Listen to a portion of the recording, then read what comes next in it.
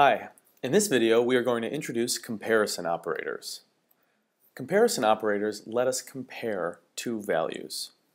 So let's look at an example of that. Here I declare a variable x with the value 15 and a variable y with the value 10. And then I write the line var z equals x greater than y.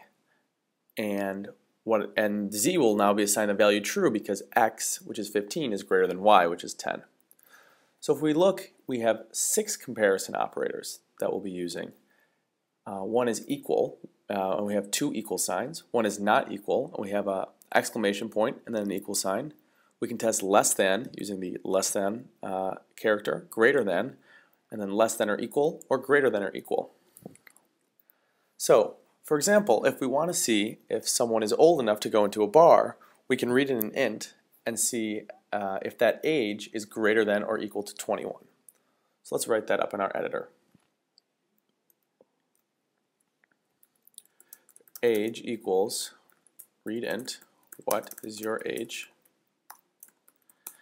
And then we say old enough equals age is greater than or equal to 21. Then we'll print line can enter plus old enough.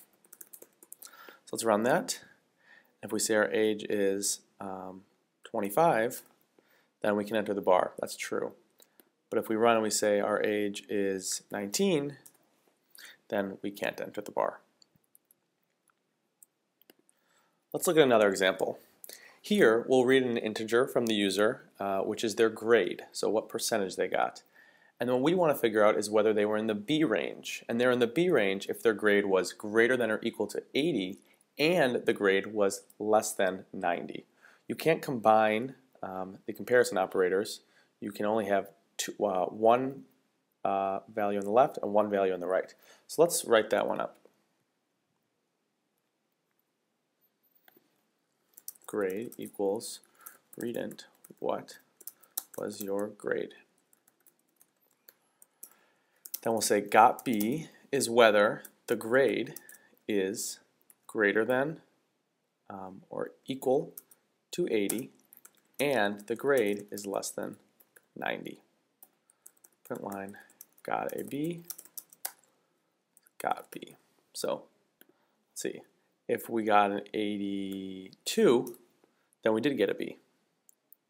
But if we got, let's say, a 75, then getting a B would be false.